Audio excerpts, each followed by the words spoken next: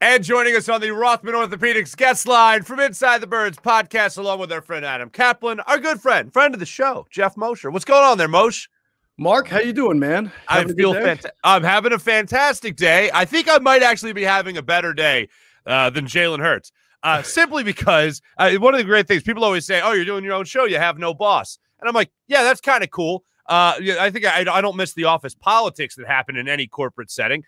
Radio is certainly not excluded from that.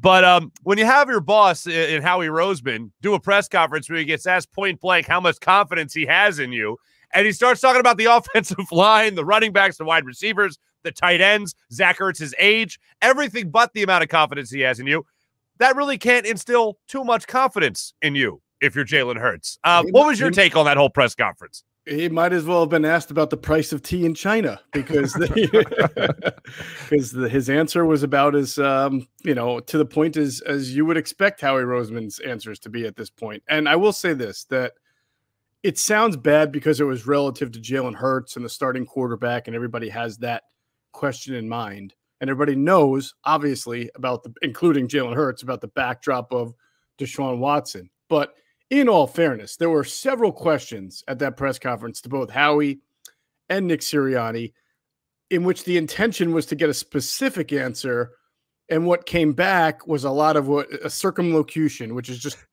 all over the map. Let's not, if you had asked Howie and Nick if it was Wednesday, the day of the week was Wednesday, they may have kind of told you that, well, it's the middle of the week. It depends on what calendar you're using. Is it Roman? Is it Greek? Is it really Wednesday? Is that just a label that we give a certain day? You know what I'm saying? Like, right, yeah. Every question is like that. That's kind of typical of the first day of training camp.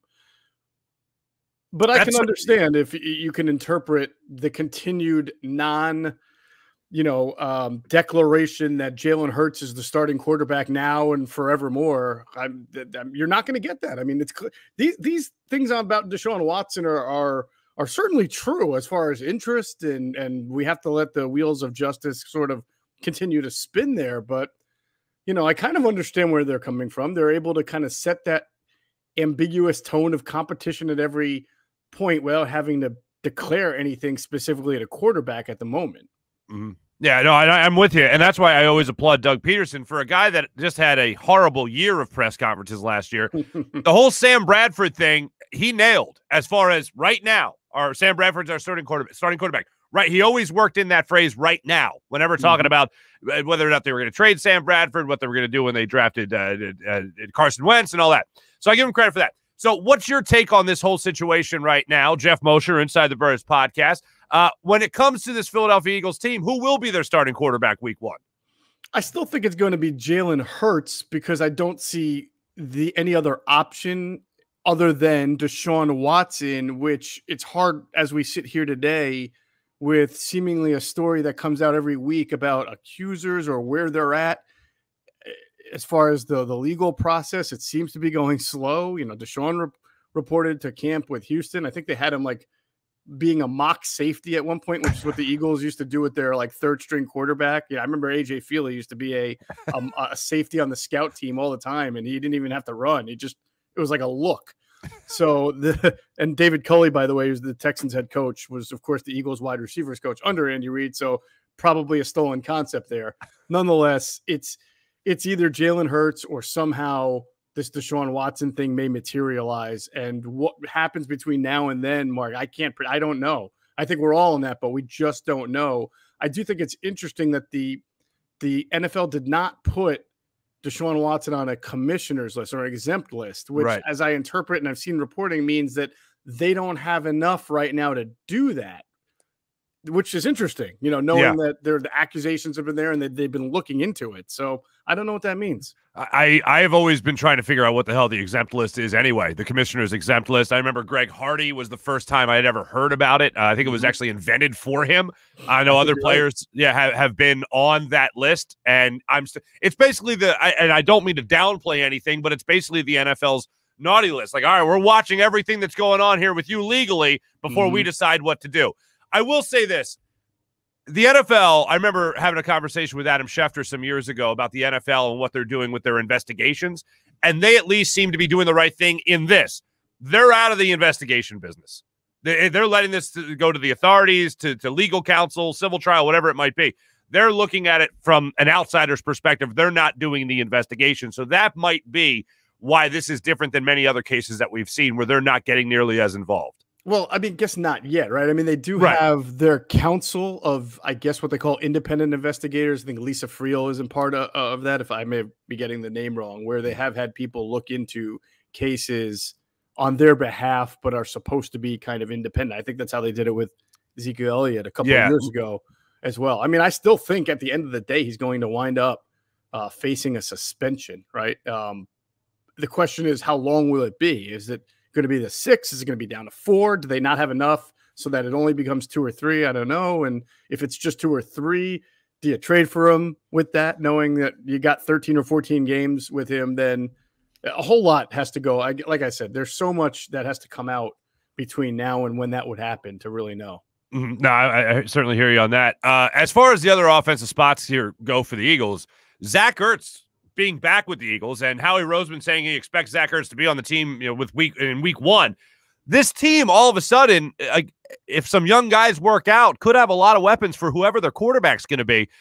It's all coming down to Nick Sirianni and his offense. And I know you were down there at practice today for the first session of training camp and all that. Anything jump out to you about Nick Sirianni's first training camp session running the offense? Well, as it pertains to Zach Ertz, yeah, I mean, he was out there. Obviously they were in shorts and shells for day one. We're not in pads here. I was very curious to see. I knew Zach was going to show up, but how much they use him, if they use him at all. He did get in there at times. There weren't a ton of reps for guys who play positions where there are other spots. It's not like offensive line where you're playing every down, Tight ends, receivers, backs, they rotate. So it's not like I got a ton of reps. But what I did notice, which I think is a little bit telltale, and obviously the real telltale sign is, does he practice tomorrow, the next day? What about when pads come out? Because my personal belief is nothing has changed as far as him wanting to be somewhere else and the Eagles wanting him to be somewhere else, but getting value in return. So what's interesting for me to look at is, and I didn't see it today. I tried to watch every rep as possible. I did not see a situation where Ertz and Dallas Goedert were on the field at the same time in the same formation. I saw 11 personnel with Ertz. I saw 11 personnel with Goddard. Now, if you were trying to sell the public on Zach Ertz and Dallas Goedert are both going to be on this roster, and they're both going to play, and the best of our abilities would be to put them on the field at the same time in 12 personnel like Doug Peterson used to do, then you would think there would be some plays with both of them on the field at the same time, but there were not. Now, day one, who knows? I'm just saying that if you're looking for any telltale signs, you're trying to play detective, I thought it was interesting that there was only 11 personnel that I noticed on the field. Well, if their practices are anything like their press conferences, they ain't giving you nothing, Moshe. They ain't giving you nothing. Probably not. Devontae Smith, Jalen Reagor, those guys. Was Reagor in sneakers today? Is that what I read? So that was really interesting. He came out. First, he didn't come out, and then he came out and started warming up with the team. And then as soon as they did more than warm-ups, he left. So they said he had I forget how they diagnosed a lower leg injury. They said day to day. It's my understanding that it's very minor, that he might be back even the next day. So, or today, perhaps. And it's not it's more precautionary than anything. As far as Devontae Smith, it was not his best day. You were hoping that the first round pick was going to show up, catch everything, look like Terrell Owens, and really give the whole package. And he said it in his own press conference. He wasn't satisfied with his performance. He dropped a couple of balls, which is like not what he did at Alabama.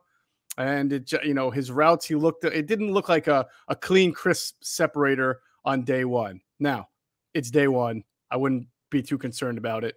I do think that for kids like that, big time picks or who have a lot of pressure on them, you press a little bit on your day one. And then when you're thinking a lot, it tends to make you look slower out there on the field. So I'm not worried about it after day one. But I will be honest with you, it was not a very good practice for him. Nor was it one for Jalen Hurts. I would expect. Oh, okay. So Jalen Hurts wasn't so sharp either. No, he was. Look, he tried to thread the needle a couple of times. They mostly did red zone stuff on day one. So he tried to thread the needle to Gainwell at one point, got picked off by Josiah Scott.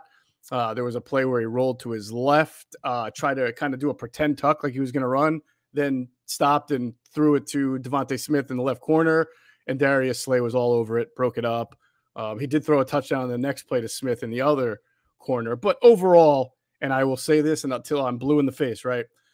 For the first, I've been doing this 15 years, right? The first 5, 6, 7 days of training camp practice, the defense is usually ahead of the offense because there's less timing, rhythm, syncopation things on defense than there are on offense. So it's not abnormal. I'm not slamming Hurts. I'm not slamming Smith. I'm just telling you what it was like on day one.